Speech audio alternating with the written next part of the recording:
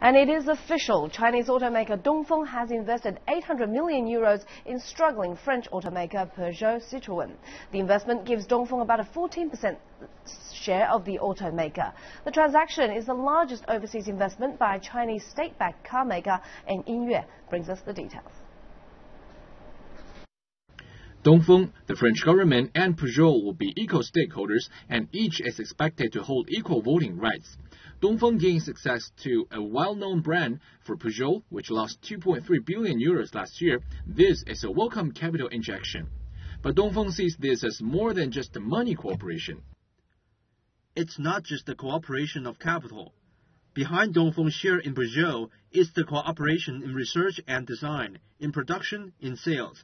It's an integrated cooperation where we will be sharing our platforms. So far, we've heard that Dongfeng and Peugeot will deepen their cooperation globally, including building a research and development center in China. They will also set up an overseas sales company, offering sales service within the Asia-Pacific region.